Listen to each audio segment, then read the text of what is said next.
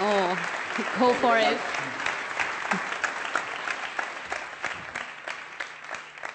Thanks for calling me a young man.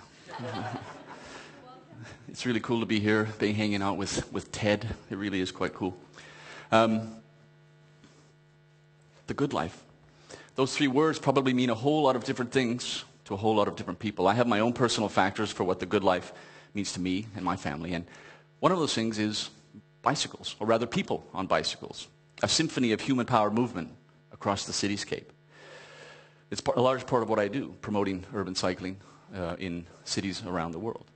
Now, this is the age of lists, of measuring, of ratings and indexes. And it's interesting to see how we try to determine where the good life is being lived. Not long ago, it was done with simple lists of world's richest countries, world's poorest countries, richest cities, poorest cities, as though money was the key factor in determining quality of life. Now, things are much different, as we all know. Now we have stuff like the World's Happiest Nation survey, which continues to baffle and confuse the Danish people year after year by placing them at number one.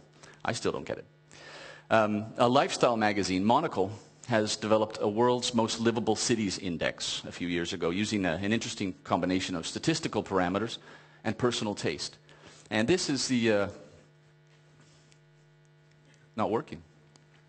Gentlemen? The list of the world's top 20 livable cities for 2010. Now, I'm completely biased when I say that any livable city worth its salt will feature bicycles, great numbers of bicycles on the urban landscape. And if you look at these cities, you're looking at, yeah, there you go. It's interesting to note that 12 of these cities, including the top 8, all have respectable levels of bicycle traffic, of citizen cyclists on their bike lanes and streets. Most of the rest of the cities are trying. They're doing what they can to reestablish the bicyclist transport as it used to be in cities and towns all around the world. I didn't actually press that.